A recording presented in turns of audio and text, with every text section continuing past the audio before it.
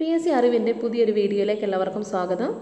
ഇന്നത്തെ ക്ലാസ്സിൽ നമ്മൾ പഠിക്കുന്നത് ഇന്ത്യൻ ബഹിരാകാശം എന്ന ടോപ്പിക്കിൽ 5ാമത്തെ ക്ലാസ്സാണിത്. 5 ആദ്യത്തെ 4 ക്ലാസ് ഞാൻ വീഡിയോ അപ്ലോഡ് ചെയ്തിട്ടുണ്ട്, അത് നിങ്ങൾ കാണുക. ഈ 4 ക്ലാസ്സിൻ്റെ ഇവിടെ ഒരു ഐക്കൺ വരും, അവിടെ ക്ലിക്ക് ചെയ്താൽ നിങ്ങൾക്ക് ആ പ്ലേലിസ്റ്റ് കിട്ടും കേട്ടോ. ഇവിടെ ഒരു ഐക്കൺ ഇപ്പം വരും, അതിൽ ക്ലിക്ക് ചെയ്താൽ നിങ്ങൾക്ക് ആ ക്ലാസ് മൊത്തം കിട്ടുന്നതായിരിക്കും.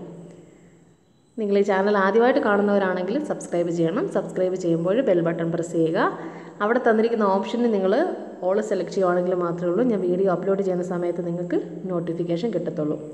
സിലബസുമായി ബന്ധപ്പെട്ട കൃത്യമായിട്ടുള്ള ക്ലാസ്സുകൾ നമ്മൾ ഉടനെ സ്റ്റാർട്ട് ചെയ്യുന്നതാണ് LDCയുടെ കേട്ടോ. LDCക്ക് വേണ്ടി തന്നെ എല്ലാ വിഷയത്തിനും സിലബസൊക്കെ ഏകദേശം ഒന്ന് തന്നെയാണ്. അത് നമുക്ക് LDC സിലബസ് ക്ലാസ് 1, 2 എന്ന് പറഞ്ഞ് തന്നെ സ്റ്റാർട്ട് ചെയ്യാം കേട്ടോ. അല്ലാതെ തന്നെ ഞാൻ ഒത്തിരി വീഡിയോസ് ഇട്ടിട്ടുണ്ട്, നിങ്ങൾ കാണണം. ഓക്കെ, അപ്പം നമുക്ക് ഇന്നത്തെ ക്ലാസ്സിലോട്ട് കിടക്കാം. ഇന്ന് നമ്മൾ പഠിക്കുന്നത് ചന്ദ്രയാനെക്കുറിച്ചാണ്. എന്താ ചന്ദ്രയാൻ? ഇന്ത്യയുടെ ആദ്യത്തെ ചന്ദ്രദൗത്യമാണ് ചന്ദ്രയാൻ 1 അല്ലേ? ഏത് വർഷം ഏത് ദിവസമാണ് ചന്ദ്രയാൻ വിക്ഷേപിക്കുന്നത്? ഏത് വർഷം ഏത് ദിവസം? ഇമ്പോർട്ടൻ്റ് ആണ്. 2008 ഒക്ടോബർ 22-നാണ്. ഓർത്തിരിക്കണം, 2008 ഒക്ടോബർ 22-നാണ് ചന്ദ്രയാൻ വിക്ഷേപിക്കുന്നത്. എവിടെ നിന്നാ? ഇന്ത്യയിലെ ഉപഗ്രഹ വിക്ഷേപണ തറയാണ് ഏത്? നമുക്കറിയാം, ശ്രീഹരിക്കോട്ടയിൽ നിന്നാണ് വിക്ഷേപിക്കുന്നത്. വാഹനം ചോദിച്ചിട്ടുണ്ട് PSC. എന്താ? PSLV-C 11 വാഹനം. PSLV-C 11 വാഹനം. എത്ര കിലോഗ്രാം ആയത്? 1380 കിലോഗ്രാമാണ് കേട്ടോ. 1380 കിലോഗ്രാമാണ്. ഓർത്തിരിക്കുക. അപ്പോൾ എന്തൊക്കെ പറഞ്ഞേ? ഇന്ത്യയുടെ ആദ്യത്തെ ചന്ദ്രദൗത്യമാണ്. 2008 ഒക്ടോബർ 22-നാണ് വിക്ഷേപിക്കുന്നത്. വിക്ഷേപണ വാഹനമാണ് PSLV-C 11. 1380 കിലോ ആണ് ഇതിൻ്റെ ഭാരം. ഇനി ഈ ചന്ദ്രയാൻ വിക്ഷേപിച്ചു. ഇനി അതവിടെ എത്തിയതെന്നാ? ചന്ദ്രൻ്റെ ഭ്രമണപഥത്തിലെത്തി. ഏത് വർഷം ഏത് ദിവസം? ഒക്ടോബർ 22-ന് വിക്ഷേപിച്ചു. ഒക്ടോബർ 22. നവംബർ 10-ന് അവിടെ ചെല്ലുന്നത് കേട്ടോ. നവംബർ 8 കേട്ടോ. November 8ആണ്, sorry. നവംബർ 8-നാണ് ചന്ദ്രൻ്റെ ഭ്രമണപഥത്തിൽ എത്തുന്നത്. ഓർത്തിരിക്കണേ, 2008 നവംബർ 8-നാണ് ഭ്രമണപഥത്തിലെത്തി. ചന്ദ്രൻ്റെ ഭ്രമണപഥത്തിലെത്തി. ഇനി ചന്ദ്രോപരിതലത്തിലോട്ട് ഇടിച്ചിറങ്ങണ്ടേ? അങ്ങനെ ചോദിക്കുവാണെങ്കിൽ അത് നവംബർ 14 കേട്ടോ. ചന്ദ്രൻ്റെ ഭ്രമണപഥത്തിൽ നവംബർ 8-ന് എത്തി. ഇനി അവിടെ ചന്ദ്രൻ ഇടിച്ചിറങ്ങിയത് അത് 2008 നവംബർ 14-ആണ്. ഇനി ഈ ചന്ദ്രയാൻ വിക്ഷേപിക്കാനായിട്ട് സഹായം കൊടുത്തത് ഏത് രാജ്യമാണ്? ചന്ദ്രയാൻ വിക്ഷേപണത്തിന് സഹായം നൽകി ഏത് രാജ്യം നൽകി? അതിന് റഷ്യയാണ്. സാങ്കേതിക സഹായങ്ങളാണ് കൊടുക്കുന്നത് കേട്ടോ. ഇന്ത്യക്ക് 386 കോടി രൂപയോളം ചിലവാണ് ഇതിന് ഉണ്ടായിട്ടുണ്ട്. സാങ്കേതിക സഹായം മാത്രമേ ഉള്ളൂ ആര് കൊടുക്കത്തുള്ളൂ? റഷ്യ കൊടുത്തുള്ളൂ. അപ്പോൾ ചന്ദ്രയാൻ 1 വിക്ഷേപിക്കാനായിട്ട് സഹായം കൊടുത്തത് ആരാന്ന് ചോദിച്ചാൽ അതാരാ? അത് റഷ്യയാണ്. അത് ഇമ്പോർട്ടൻ്റ് ആയിട്ട് ഓർത്തിരിക്കണം. ഇനി ഈ ചന്ദ്രയാൻ 1 വിക്ഷേപിക്കുമ്പോഴേ ISRO-യുടെ ചെയർമാൻ ആരാ? ISRO-യുടെ ചെയർമാനെന്ന്? അത് G. മാധവൻ നായർ. ചെയർമാനാണ് G. മാധവൻ നായർ. ഓർത്തിരിക്കുകയാണ്.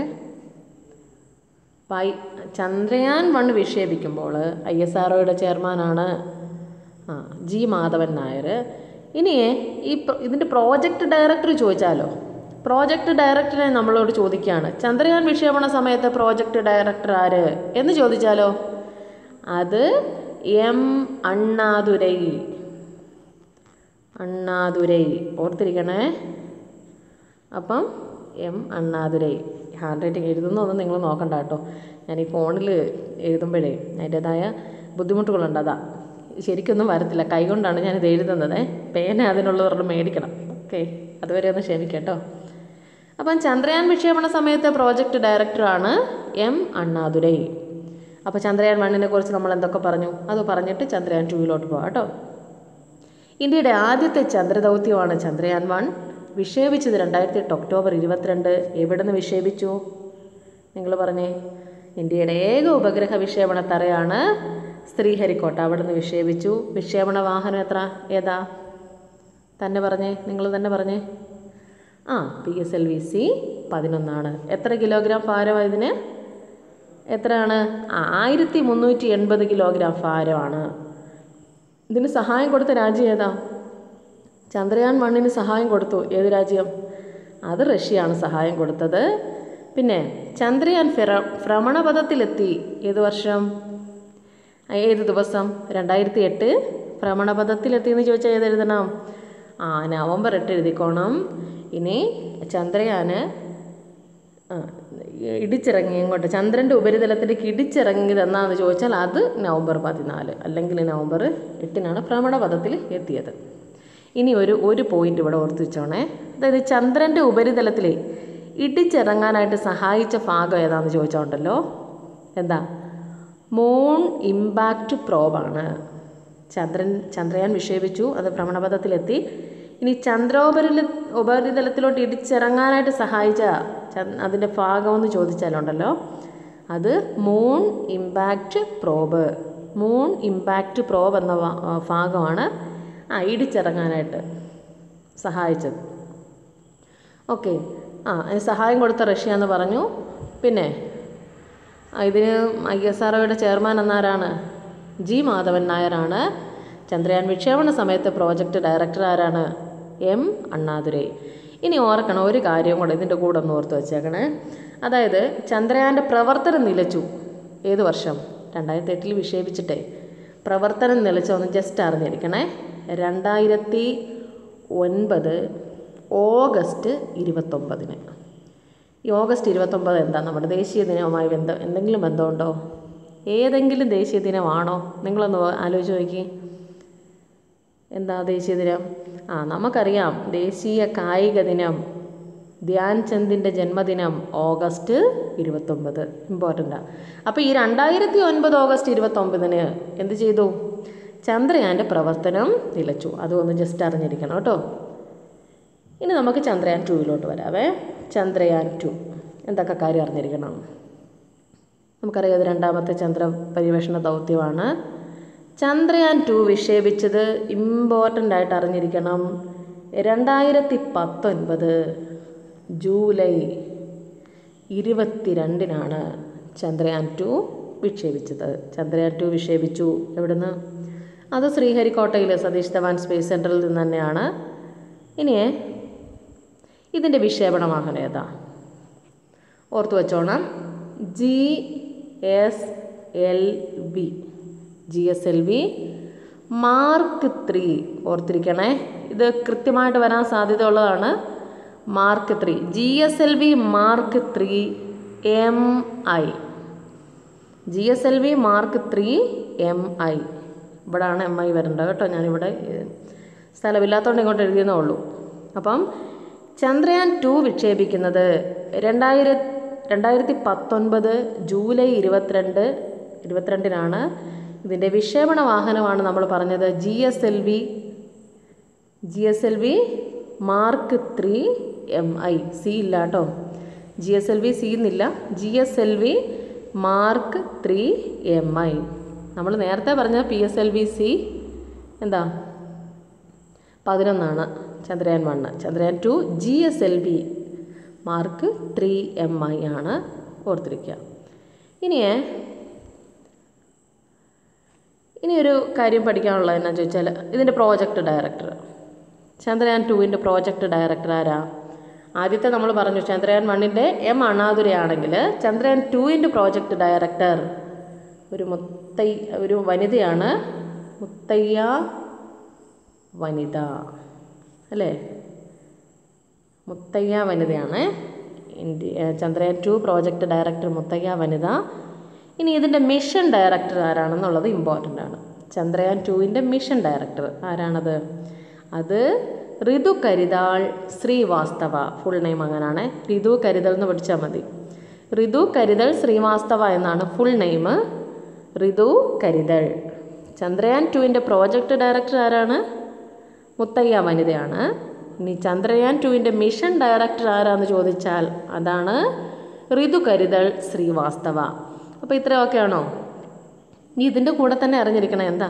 ചന്ദ്രയാൻ 2 വിക്ഷേപിക്കുമ്പോൾ ISROയുടെ ചെയർമാൻ എല്ലാവർക്കും അറിയാം ആര് തന്നെയാണ്? കെ ശിവനാണ്. ISROയുടെ ചെയർമാനാണ് കെ ശിവൻ. ഇനി 2 കാര്യം എക്സ്ട്രാ അറിഞ്ഞിരിക്കണം. എന്താണ്? ചന്ദ്രൻ്റെ ദക്ഷിണ ധ്രുവത്തിൽ ഇറങ്ങുന്ന ചന്ദ്രയാൻ 2ൻ്റെ ലാൻഡറിൻ്റെ പേരെന്താ? അത് ചോദിച്ചിട്ടുണ്ട് PSC. ചോദിക്കാൻ സാധ്യത കൂടുതലാണ് കേട്ടോ. ചന്ദ്രൻ്റെ ദക്ഷിണ ധ്രുവത്തിൽ ചോദിക്കാൻ സാധ്യതയുണ്ടെന്നാണ്. ചോദിച്ച് 2019 20 നടത്തിയ പരീക്ഷയ്ക്ക് ചോദിച്ചു കാണും. ചന്ദ്രൻ്റെ ദക്ഷിണ ധ്രുവത്തിൽ ഇറങ്ങുന്ന ചന്ദ്രയാൻ 2ൻ്റെ ലാൻഡർ അറിയപ്പെടുന്നത്